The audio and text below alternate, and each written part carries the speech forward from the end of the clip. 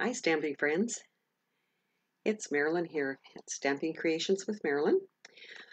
As you can see, I am trying a new streaming system today. Hi, stamping friends. It's Marilyn here at Stamping Creations. And of course, got a few kinks to clear up there. So, like I say, I've been trying this for a few days now, trying to see if I'm going to be able to make it work.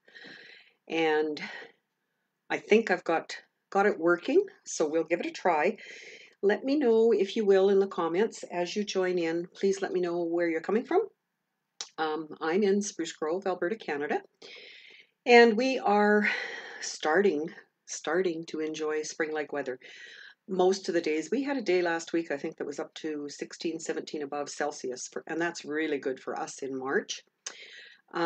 This morning wasn't quite so great. It was like -6 and looked beautiful outside. I did go out on the front deck and quickly came back in and was happy I didn't have a dog to walk, kind of thing. So it'll be cool for a few days. And there was snow on the ground again a little bit today, but it's coming and we're having longer days, which I think is partly due to the time change that we had last weekend. But anyway, please let me know where you're coming from. If you're new, welcome. Glad to see you here. If you have any questions, leave them in the comments. I am hoping that I will be able to see some comments and perhaps comment on them as we go. Maybe not. And if I can't, of course, I will come back and answer them all afterwards. I have lots of exciting things to share today. We have, as demonstrators, we have a new catalog coming out tomorrow afternoon that we'll be able to look at online. We won't have it in our hands for a few weeks yet, but we will be able to look at it. And in conjunction with that is a retiring list from the annual catalog that will be retiring on the 3rd of May. So I will be sending that out to those of you who subscribe to my newsletter. So if you don't, the newsletter form to subscribe to it is in the title of this Facebook Live, and you can always join in, sign up, and you'll get it tomorrow. Like, it'll come out tomorrow afternoon, because I believe we get access to it about 1 o'clock our time, so we'll be after that. So hi, Terry. I do see comments. That's great. Thank you for doing that. And like I say, please comment where you're from. And the other thing with thinking of spring, why don't you leave me a message in the comments as to what is your favorite part of spring? I'm sure we all have some favorite of spring after a winter like we've had. What else did I want to let you know? Oh, this streaming system and what I've been learning is all thanks to a gal who is on Facebook under a group called Tech Help for Stampin' Up demonstrators. And I know a number of you who watch me on the Facebook Live and on the YouTube, where I upload it to afterwards, you are demonstrators. So I just wanted to share that with you because this gal is amazing with her tech information. I know I'm able to help a lot of you with it, but nothing like what she is. So give it a whirl and see what's there. I have a couple things I'm going to do different. The cards I make each week, I will be putting everyone's name who does a comment on my Facebook Lives. I will be putting their name in a draw and send a card out to you. So I'm sure happy mail is a good thing. I have some tutorials to share with you. So I'm going to see if I can get this to work. Just a sec. If I go here, you're looking at my desktop, which was quite simple to do. And the first tutorial I have is the Butterfly Brilliance. Actually, that's not the desktop. That's my graphic for it. But this is the desktop, and there's the Butterfly Brilliance. So you can see I'm offering for anyone who purchases this bundle for $74.50 from me, whether it's online or via me, I will send you a tutorial with videos on how to make these 4 cards. So unfortunately, the designer paper that was with this bundle is no longer available, but there are some gorgeous samples out there with designer paper, And you can always make your own with the big stamp with that. So any of these bundles, if you would like more information, just let me know. So the next one that was on that list is my Pretty Perennials bundle class. And that I have 3 cards with a video and PDF tutorial. And also the Sweet Strawberry bundle. And that one, there are 4 different cards. That one is a bundle with a punch. The Pretty Perennials is a die cut, and so are the butterflies. This particular one, I believe, is back ordered yet, but we have been told that it is going to carry over to the new catalog. So therefore, we know that we can still get it. So let me just come back. I think I had one other thing I wanted to share with you here. A couple things. The in colors. So the in colors, Stampin' Up! Has in colors, 5 new in colors each year. And right now they're busy teasing the demonstrators with what do you think is going to happen? What do you think is going to be for the next ones? And of course, there's lots of guesses happening and whatever, but in the process, the ones that were out for 2019 to 2021 are retiring. So I just wanted to point these out. These are the 5 colors and let you know that if you're wanting any of those, whether it be ink, ink pad, ribbon, cardstock, anything that has those colors in it will be retiring. And we've learned from past experience that the ink refills for sure will be gone first. So don't hesitate to shop for those. Now the other, get out of that one, get out of that one. Just give you a heads up. I'm going to have a special for the week of my birthday. So I'd like you to celebrate my birthday week with me. It will be, your name will go in a draw for a stamp set and some designer paper if you place an order with me of a certain amount during that week from April 4th to 9th. So just wanted to give you a heads up on that. So let's go back to the desktop. And looks like everybody is, I see some comments. Hi, Bonnie. That's good. Things are happening.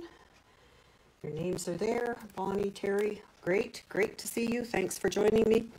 And anyone else who's there. So this is the card we did last week. And like I said, from now on, I'm going to put your name in a draw if you comment on my posts. And this one, I did put your names in a draw, and the winner for this one is Terry. So welcome back. And I will send that to you because I do have your address. So next, other classes. I have a birthday card class that I'm going to have coming in April, and my card club, which some of you know of, as well as our Friday Zoom class. So any of those that you would like to know more about, just message me and I will certainly get the information to you. We'd love to have others join. So today, I think that's all. If there's any questions, concerns, whatever, let me know, and we will follow up with it however we can. So this is the card that I have been working on, and I want to share. I'm going to make the other one of these because obviously 2, 2, and 2, but I want to show you a couple things with it. So with this particular one, if I can hold it, can't tell if you can see or not. I use the, don't have it in front of me, the embossing folder. You know what, I think I probably put it away already. Anyway, any embossing folder will work. This one I use the diamonds. This one I use that new, it looks like painted plaster. And these I use the subtle one, which I mentioned in my instructions for you. And again, can't remember that one. It was one, pardon me, that was just introduced to us. So any of the embossing folders will work. I am using, for these words, the Arrange a Wreath. They have multitude of different occasions. There's even Easter eggs, a couple of pears, partridge in a pear tree, I guess, and hearts. Lots of things that you can do with that particular set. The paper that I'm using on here is the True Love designer paper, and it has just black and white, but look at how gorgeous it is. You can color. There's lots of people coloring these with the blends or with our blending brushes that we now have. Just lots of choices. But for this particular thing, and you can see I've used quite a bit of that, I have just used designer paper and flipped it, used the other side. Oh, that's my Dainty Diamonds, not Dazzling Diamonds, embossing folder. So let's tuck these away for now, and I'll show you how I did this. And if you've got your papers ready, craft along with me. I'd love to have you joining me. So I have my regular 8.5 by 5.5, scored at 4 1/4, and burnished. So that is my base. I have my designer paper that I'm going to use, and I wanted to show you on our new, I really need more space, on our new paper trimmer, how easy it is to do this cutting. Oh, first of all, the 2 squares that you needed were 2 5/8, I believe, yes. And somewhere, oh, okay, there it is. I have a special sheet. Look at that. Forgot to bring it over here. What I have done with mine, because I wanted them to be exact, was I drew them out. Can you see that? And I'm going to place them when I glue them according to that drawing that I have. But before we get there, I'm going to cut the paper. So I've got these cut at 1 1/4 this way. And then I discovered it was pretty hard to hold my paper over here and cut, because by the time you put this down and whatever. On this trimmer, we have the capability of 1 1/4 inch on this side. So to do this, it was just a piece of cake. Put it into 1 1/4. I like cutting on the small pieces. I like cutting up this way because it's pushing it against the edge that holds it. So you need 4 of those.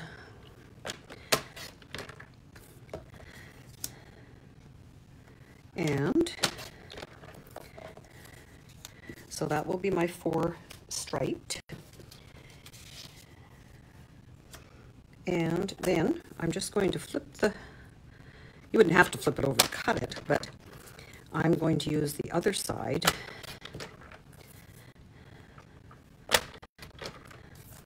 So I could have had those cut and ready, but I just wanted to point out to you that you can use that guide on the other side of the cutting channel, and it works amazingly well. So remember that. I like to get all my pieces ready before I start the gluing, which I have mentioned to you before. And for this particular one, somewhere I had lost it already. I did have an oval cut out. Okay. Oh well. I have the punch that cuts it out. What the heck did I do with it? I may have to finish putting it all together afterwards.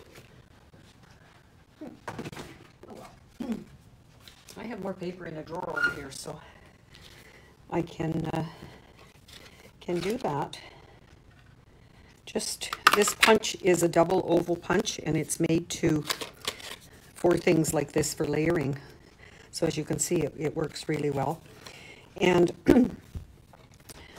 I had stamped this earlier because I was busy doing stamping. with the samples. And if you're going to do this where you want to only cut out the bottom part, you might want to make just a smaller layer so you're not wasting, but I would line it up like that. And there's my Happy Easter. And I don't know if black and white is really the best color for Easter, but it works. It, as I pointed out with the others, you can see other colors. And it makes you realize that you can do almost anything with this design. So let's just move that out. And this is the big cut and emboss machine. And I'm going to use the Dainty Diamonds 3D embossing folder. And what I've found with my folder, you're right, Bonnie, it probably is under my grid sheet. Thank you. I have started putting what plates I need on the, especially on the thicker 3D folders, because I have some of the older ones, some of the newer ones, and I'm always confused. So the plates are numbered with these machines now, although I just read that some of them are going out recently without the numbers on them. And it was, of course, a defect by the supplier. And I'll try not to shake too bad. But for that 3D one that says number 4, all I need is my base plate and the number 4 plate. And I can do the embossing. So there it is. The diamond one I really like because it kind of goes with the diamond shape that we're dealing with. And you're right, there it is, Bonnie. Thank you.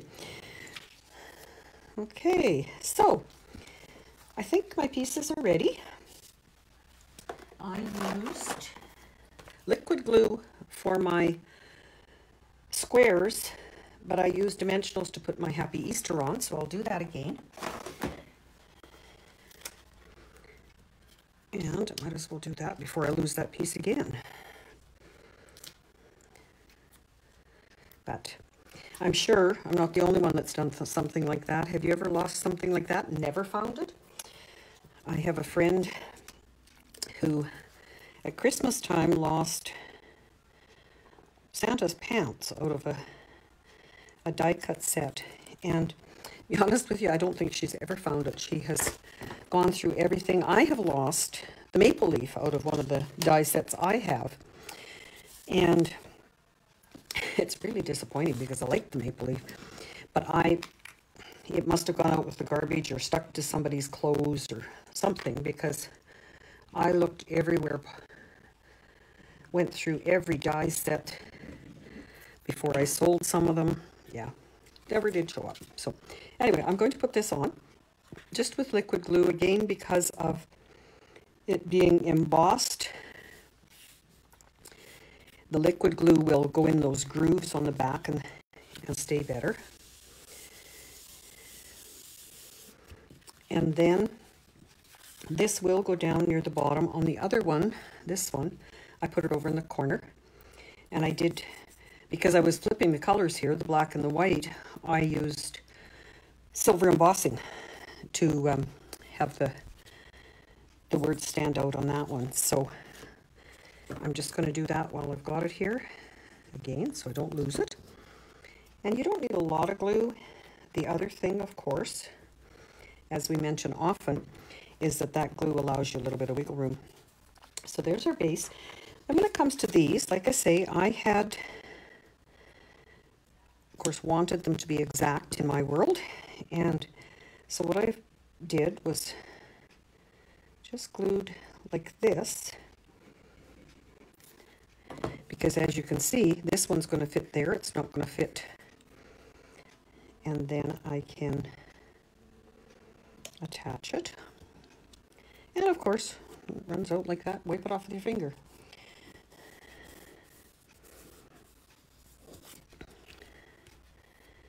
So that's our base. And then virtually all you're doing is going to alternate with gluing these on. The trickiest part, and sometimes it doesn't look straight. Although that, oh, yeah,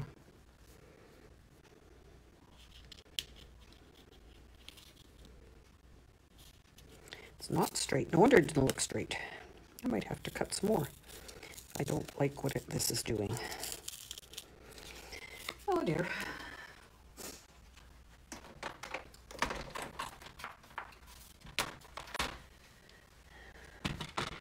You notice if you look at that, and it won't work if it's not exact. So 2 5/8. By 2 5/8, and I will try and get it. Thought I was holding it pretty straight, but obviously not. So let's try that again. Maybe I should start with that one instead. Hey.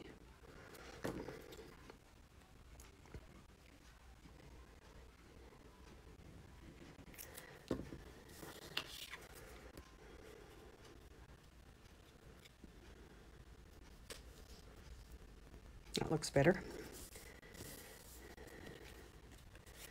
And maybe I can restore or recover that one, or not sure, but we'll see. Okay, so to start, the trickiest part is the first one. You don't want to glue totally down, because when you get around to the end of it, you're going to want to tuck the very last one underneath it. So I'm going to put this one on with just a tiny border, and I'm going to glue just a little bit on this edge to hold it. It doesn't matter which point I start at.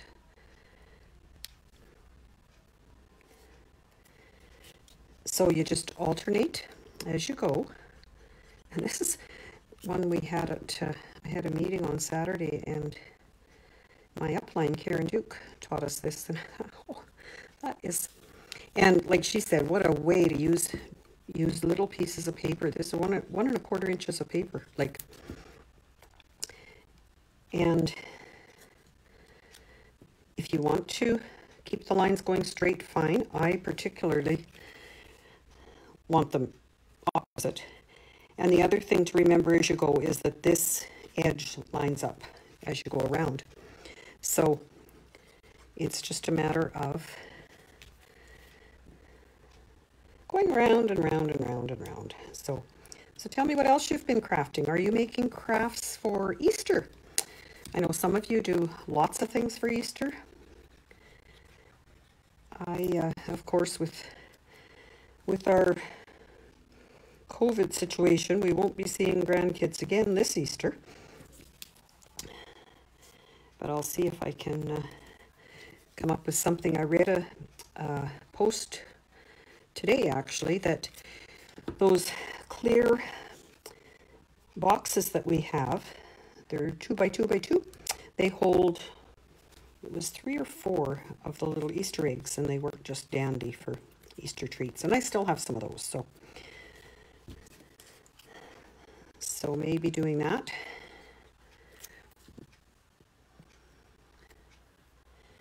And okay, I don't want that to be the same. So you can see if you have like different designer paper, whatever, it might show up different, but I don't think any of it's wrong. And then for the last one, you will glue it down or apply glue on all of it. And because we left this one up, it's just going to tuck, well, if I could handle it with,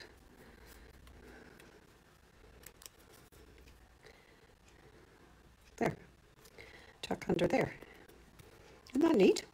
And then I will go back and add some liquid glue along here to hold that last little edge down. So there you go. Simple as that. Doesn't take much at all.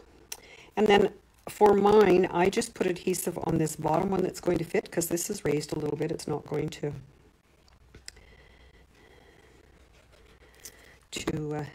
and again, you could place it like this. I find I like it that way, so I'm going to do that. And I have a number of there's that other embossing folder I was telling you about, painted texture called. I do have the black matte dots, and I do have these frosted and clear epoxy. And what's really neat with these kind of embellishments is they come on these plastic sheets, and you could lay it over there and, oh yeah, I like that. Don't know so much about, nah, I think I'm going to, and with having them in those containers, they're easy to keep. These do come in, oh my goodness, I've got all kinds, in shiny or the frosted. I like the frosted. So I am going to, if I can peel it off of there, that's what I'm going to put on. And there is my card. So if you're making one, like I say, please share it with us afterwards below the video. It would be great. That is how quick and easy you can do that. So it's again a design, and yes, I will put a white piece inside it later. A design that you can certainly, if you get everything ready, you could sit and watch a lot of TV and do that, I'm sure. So those are the two with the black base with white. These are two I did with white base with black, and I added just a little butterfly on each of them. So the same, this is the same paper as what we just did, and this is that one. So, and then I thought, okay, let's try a different color. So I went and got my Pets designer paper, and this is the flip side of it. And on these, I stamped first and then ran them through the embossing folder, so you don't even need that extra layer if you don't want it. And this is the ice cream cone one, which again, we're using the cinnamon cider, one of the new in colors, and that has, we have embellishments that go with the in colors. So of course the ones that are, the in colors that are retiring will be gone, but this has the cinnamon cider dots, so that's what I used there. They're a bit smaller, but they still add just that little bit of pizzazz to it. So that's all that I had for the class, but I do have some cards to share with you. I have recently done some in a swap, and these first couple, Bonnie, of course you'll recognize these because they were from our monthly card class, but they're done with the Butterfly Brilliance set. Quick and easy, done with the note cards, so they come with the envelope. Another Happy Easter done with the acetate that is either Highland Heather or Gorgeous, no, this is Gorgeous Grape. Highland Heather, I believe that is. And Rococo Rose, so that one, again, another retiring color. We did a different heart-shaped clover for St. Patrick's Day. This one I did in our class on Friday, which both Bonnie, you and Terry have been to. But really a neat design that Linda shared with us with an opening. And again, this paper is retiring. So then I get on to some swap cards. This is one that Karen Yeomans did using the strawberry punch to make pairs. And I was so impressed. I contacted her to find out what stamp set she used for the stems. She actually drew them. Isn't that amazing? What a talented lady. Another one with the ice cream paper from Carmen.